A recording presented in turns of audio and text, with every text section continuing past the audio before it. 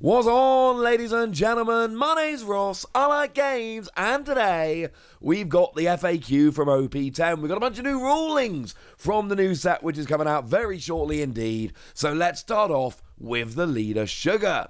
We've got a skill with Sugar here, whereby during your opponent's turn, once per turn, when you activate an event, you can set up to one of your Don deck from your Don deck as active.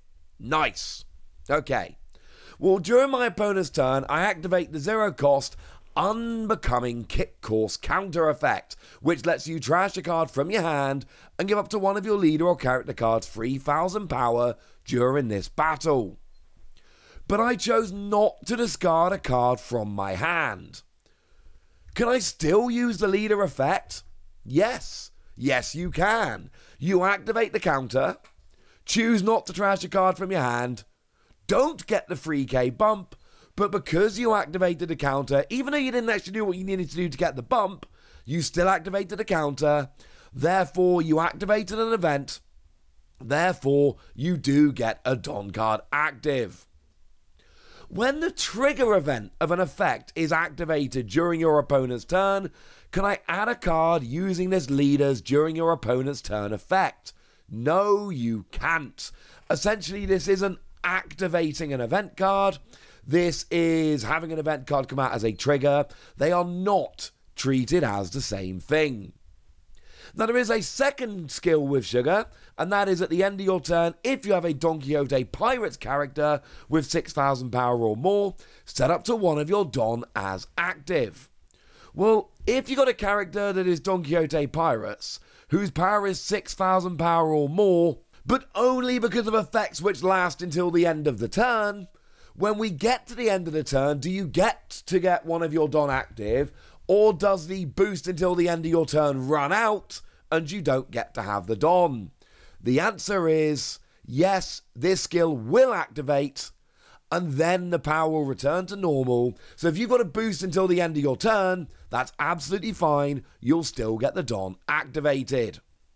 Now, Scotch has got a new card coming along in this particular set, and we've got ourselves a blocker, but when you play, if you've got no rock cards, you can play a rock card from your hand. And then similarly, we've got a rock that says on play, if you don't have any Scotch cards, you can play a Scotch from your hand. So if you've got 4 characters that are neither rock nor Scotch, you play rock using its on play effect, but then you put rock into the trash to play Scotch, because remember you'll have 5 characters out at that point, you can't play a 6th. So you put rock into the trash to play Scotch. Can I then use Scotch's effect to play another rock? Yeah, of course you can. As long as there isn't a rock on the field at that moment, you can pop it into play and jobs are good'un.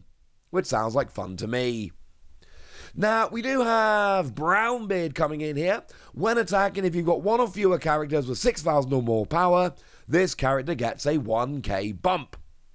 Well, if I've got 1 character with 6,000 power or more, and this character becomes 6,000 power or more due to Don, can this character get 1,000 power with its when attacking effect? Yes. Yes, it can. Now, we do have a new Monet coming in this set.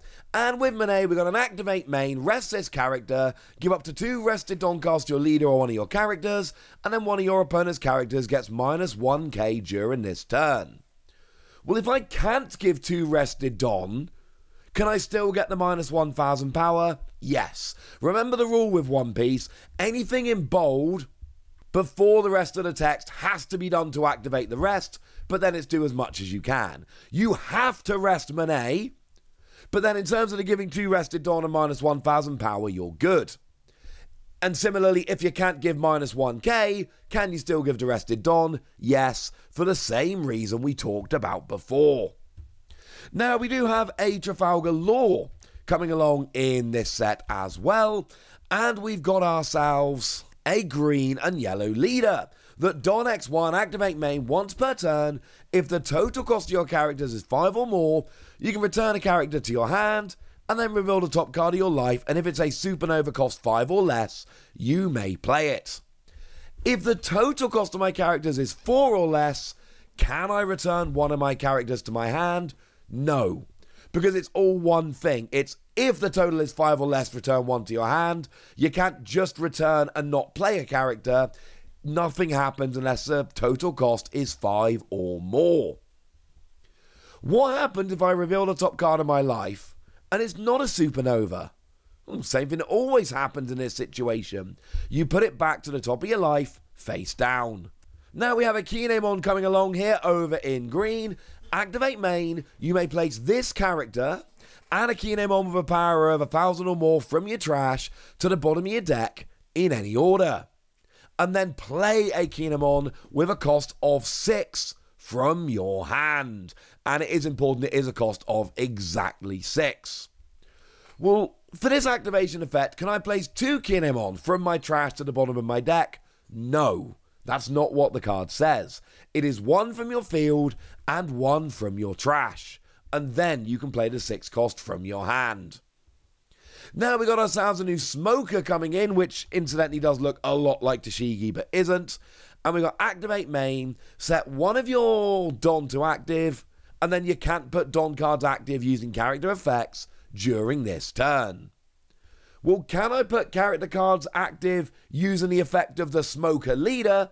Yes, because the card says you can't put cards active because of your character skills. That's a leader skill, not the same thing. After activating this, can I use the Arouge from OP-10, which does put a Don active at the end of your turn? No, because the end of your turn is still your turn. Doesn't work. Sorry, ladies and gentlemen, does not work. But we also have a Tashigi that looks an awful lot like Smoker. And what we got here is, if one of your green characters other than Tashigi lives a field due to your opponent's effect, you may rest this character instead. Well, if this character is rested and a green character leaves a field due to an opponent's effect, does that mean I can stop them? No, you stop them by resting Tashigi. If Tashigi is already rested, it doesn't work. What if this is active and this and another character are KO'd at the same time? Can I use this effect to put this character to rest instead? Yes, you can. In this case, the green character isn't KO'd because it's saved by Tashigi, and then Tashigi gets KO'd, but saves your other character before it happens. This is what I mean about needing to know these rulings. That is a kind of niche thing that I think some people are going to get wrong, but it's actually a very important ruling that you need to know. If 2 are going at the same time, you can use Tashigi to save the other one as Tashigi leaves. Now, we got Radio Knife coming in here, which as a main, rest one of your opponent's characters with a cost of 6 or less, and then KO one of your opponent's rested characters with a cost of 5 or less. Well, can I do this to the same character? Rest a character with a cost of 5 or less and then immediately KO it? Yes. Yes, you absolutely can. We have a new Usopp leader, which I like very, very much indeed in this set. And what we've got here is, during your turn, once per turn, when one of your Dressrosa characters is KO'd or leaves the field due to an opponent's effect, you may activate this skill. If you've got 5 cards or less in hand, draw 1. Well, if your character is Dressrosa and has the when KO'd effect, when that character is KO'd, which effect will activate first? The during your opponent's turn, as in the Usopp, to draw a card, or the when KO'd? Well, we know the deal with this. If you've got multiple skills that are activating, you get the choice as to the order in which they activate. When my Dressrosa character is KO'd by an opponent's attack, can I draw a card? Yeah, of course you can. You're good. It's just KO'd or leaves the field by an opponent's effect. I suppose the wording here could be a little bit confusing, but it is KO'd in any way or leaves the field due to an effect. There we go. We also have ourselves a new Sabo in this set. If your character other than Sabo with an original cost of 7 or less leaves the field due to your opponent's effect, you can return this character to its owner's hand instead. Well, and this is going to seem a bit familiar with Tashigi we talked about a second ago. When this character and another are simultaneously KO'd, can I use this effect to return the character to my hand and save the other one? Just like with Tashigi, The answer is very much yes. Now there's a new Leo coming along, and when you play this, you may rest one of your leaders or stages, and then if your leader is Usopp, look at the top 5 cards of your deck, find 2 non-Leo Dressrosa cards, add them to your hand. Usual generic searcher, but you get 2 here. Although I should add that if you use this skill, you then have to discard a card from your hand. Well, what if you look at the top 5 cards of your deck, grab 1 or 0 cards? Do you still have to discard a card from your hand? Yes. As soon as you use a skill, you lock in that you have to discard a card from your hand at the end. No matter how many cards you take with Leo, you will be compelled to trash a card from your hand when you're done. Now, Rebecca is one of the most exciting cards in the new set. On play, if you have a character with a cost of 8 or more, draw a card, and then reveal up to 2 character cards with a cost of 7 or less that are Dressrosa, other than Rebecca, from your hand, and then 1 goes into play, and a second one with a cost of 4 or less goes into play rested. Well, if I reveal exactly 1 character, Dressrosa, cost 4, will it appear in rest mode? No, it's active. The second one, if it's cost 4 or less, comes in rested, otherwise you're played active. Well, can I have character A appear as an active character, and character B appearing as a rested character? Can I choose the order in which to activate the appearance effects? Yes, same deal. You are essentially playing the 2 characters at the same time. Both of their on-play skills will activate at the same time. And you know at this stage that the rule is, if you have multiple effects activating at the same time, you get to choose the order in which they activate. Very important. When the number of characters, including this character, becomes 4, this character is played, and then you choose to play character A active and character B in rest mode, placing character A in the trash. In this case, will the when played effective character A be activated? No. Essentially, you play A in the 5th slot on your field, and then you immediately trash it to play B. It is essentially played and trashed in the same motion, and any on-play skill will not be activated. Cheeky way to try and use an on-play skill without using that character to actually take up a space on the field, immediately replace it, but it unfortunately doesn't work. It will just be trashed without ever activating the skill. Now send your pink going over into purple. On play, Don -1, add up to 1 purple event card of a cost of 5 or less from your trash to your hand, and then activate 1 of your Don cards. Well, if I don't add an event to my hand, can I still activate a Don card? Yeah, of course you can. Remember the rule I told you earlier and I tell you in every FAQ. If it's in bold, you have to do it to activate the rest of the skill. Otherwise, do it in whichever order you like. You are good, as much or as little as you can. Now, Fighting Fish has got Don X1. When attacking, Don -1. KO one of your opponent's characters with a cost of 1 or less.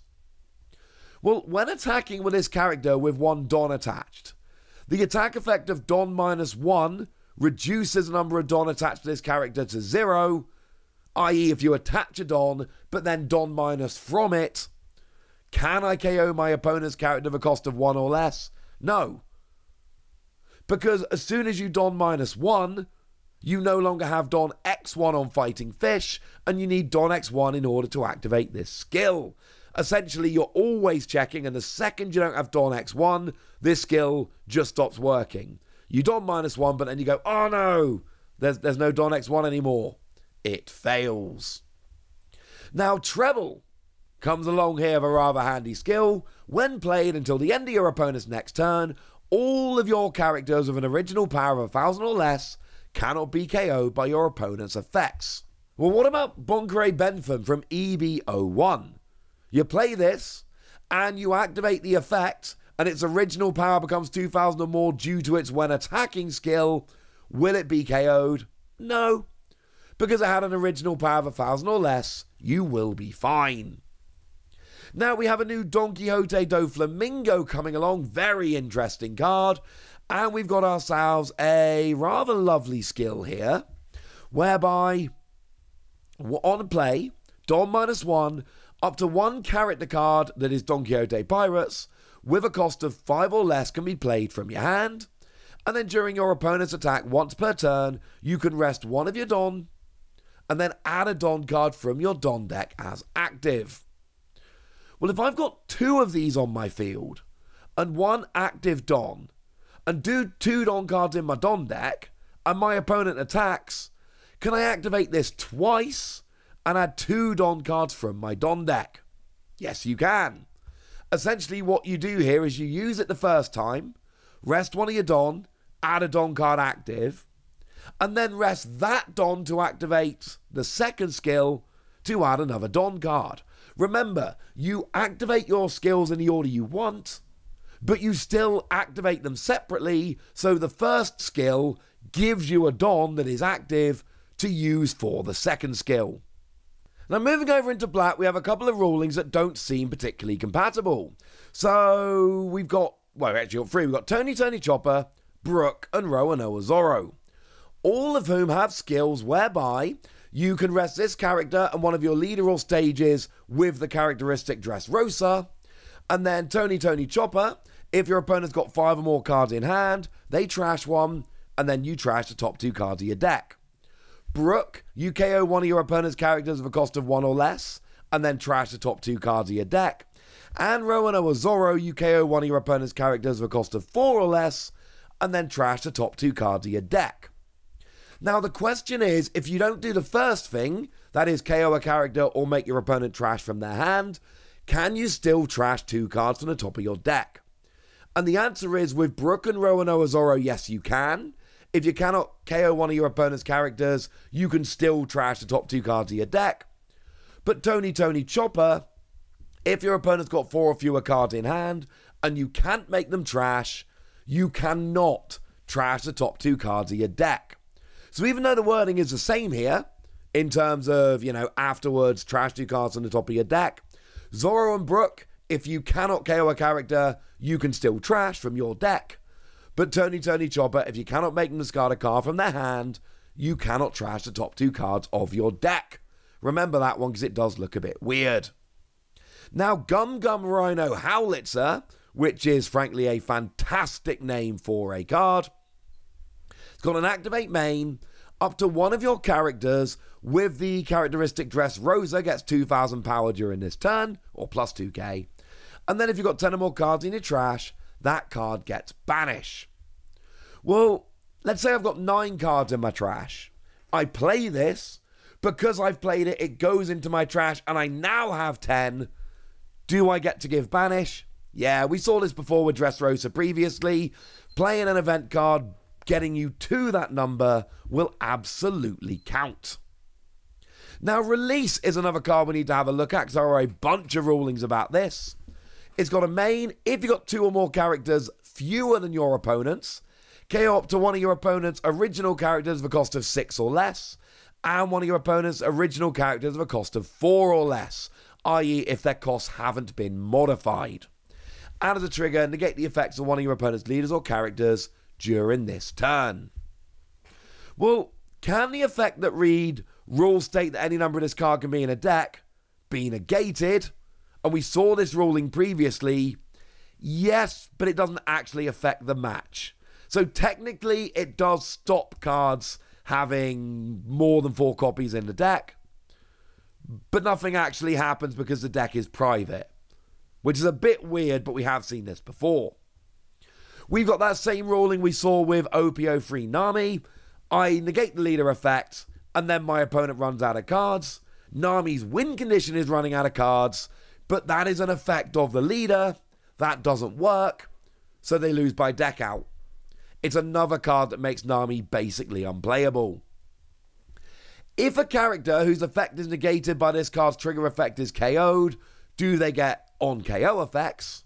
No, their effects have been negated. Can this card's trigger effect negate the effects that the selected card has received from other cards? No. It only negates effects of the card, not effects that have been given to it by something else. These are incidentally all rulings we saw with Blackbeard cards we had earlier, but it's always worth a bit of a reminder. Now, Captain Eustace Kidd is our mono yellow leader for the set. At the end of your turn, you can put the top card of your life face up. Activate one of your characters with a supernova trait that has a cost of between 3 and 8. And then that character gains blocker until the end of your opponent's next turn. Well, what if you've got a character that is supernova cost 3 to 8 that is already active, but you just want to give them blocker? Can you do that? Yep. You target them. They're not made active because they already are. They gain blocker. Job's a good un. Yay! Now, Inazuma, fun fact, that's literally just Japanese for lightning, has a rather nice trigger here, whereby if your leader is Revolutionary Army, and the total number of life cards between you and your opponent is 5 or less, activate this card. Well, does that mean including this card? No, this card will not be included, and it will only be used if the total life is 5 cards other than this card. Cool. Now, we got a new Emporio Ivankov coming along here, which has got a skill whereby activate main once per turn. Up to 3 of your Revolutionary Army characters get 1,000 power during this turn, then add the top card of your life to your hand. Well, if you've got 0 life, can you just use this for the power bump and not add life to your hand? Yes, you can. Usual deal. Nothing there's in bold, so you just do as much as you can. Now, Heat and Wire is a dual card coming along in this set, pair of characters, and we've got ourselves a trigger here. If you've got 2 or less life, play this card. Well, does that include this card? No, this card is not included. It will only appear when you have 2 other life cards. Very important. Electromagnetic Gun is a card whereby, as a main, look at 1 card from the top of your opponent's life and put it at the top or bottom of their life. Then KO one of your opponent's characters with a cost of 5 or less. What if I've got no life? Can I just KO a 5 cost or less? Same thing we've talked about, same ruling here. Nothing's in bold that has to be done, therefore you just do as much as you can. What if the top card of my opponent's life is face up? Can I look at it and then KO one of their opponent's characters with a cost of 5 or less? Yes, you can. Although, remember the ruling we saw before, if it's face up, it stays face up, so no matter where you choose to put the life at the end, it will remain face up. And finishing off, as always, with the secret rares, Luffy here has got a rather nice skill, whereby when attacking, you can place 3 cards from your trash to the bottom of your deck, and then if your opponent has 5 or more cards in hand, they must discard 1. And then, of course, a really nice static skill, whereby once per turn, this character cannot be KO'd by my opponent's effects. Well, when this character of my choice is KO'd by my opponent's effect for the first time this turn, can I choose for this character to be KO'd? No, you can't.